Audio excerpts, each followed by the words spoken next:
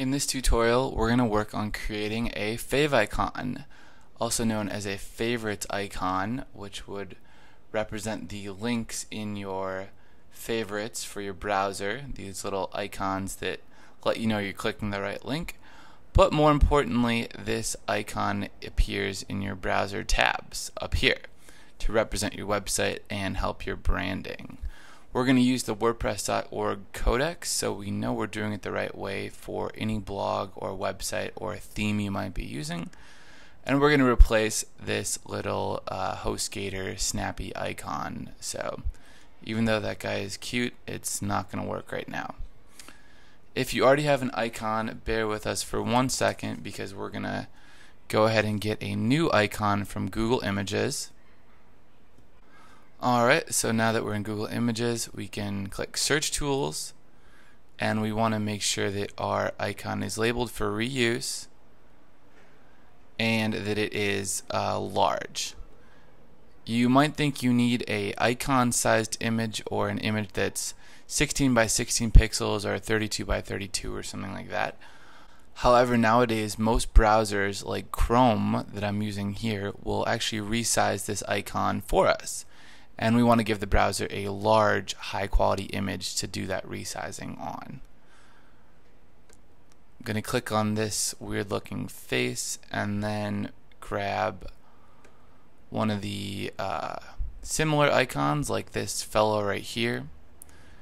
To save the icon from Google to your computer, just right-click, Save Image As, and now we can just rename it favicon.ico, which is a little bit different than you might have for most of your images. They'll usually be PNG or JPEG or something, but we can just go right ahead with ico.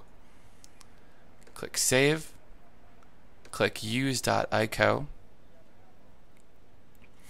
Alright, now the tricky part begins. According to WordPress Codex, we now want to use an FTP client to upload this file to our theme's main folder. So open a new tab, click on your cPanel, which is going to be what we'll use at HostGator and will be similar at a lot of other hosts as well. Alright, now click File Manager and then find the website that you're changing. Click Go. Once you're in File Manager, don't worry if this looks a little bit confusing because we're going to walk through all of it. Double-click WP Content, double-click Themes, and find the theme you're running. Storefront in this case. Alright, I already have a favicon.ico here and you might as well. If that's the case, we can just upload and copy over this. Alright? And if you don't have it, then just uploading will be fine. So click anywhere really here, it doesn't matter.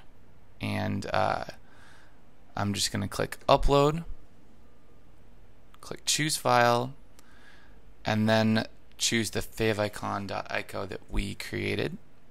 Double click. And it's going to ask us if we want to upload and overwrite it, which we do, so yes. Alright, if we refresh this folder, then the new favicon should be here.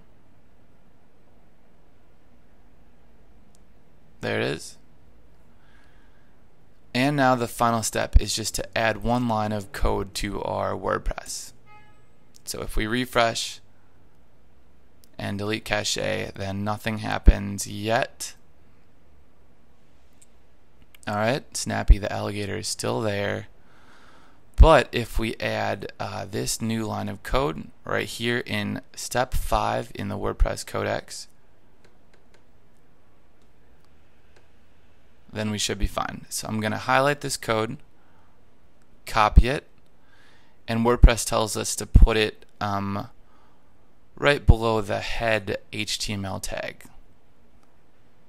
To do that, go back to your dashboard,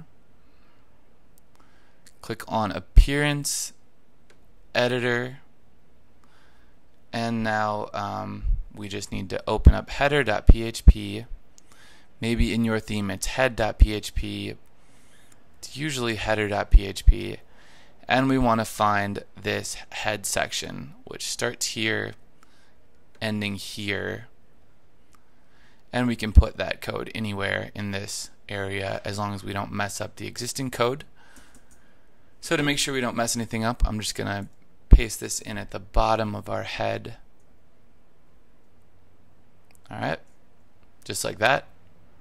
Just write directly from the WordPress codex so we know we're doing it right, and then click update. Alright, now things should be looking better. Let's check out our website. Might take a second, but now our new favicon that we created will show up in the browser tab. You can of course use any image or icon you want, just make sure that you're allowed to use it, and you can of course let me know any questions in the comments below. Alright, thanks for watching guys, enjoy, and I'll see you next time.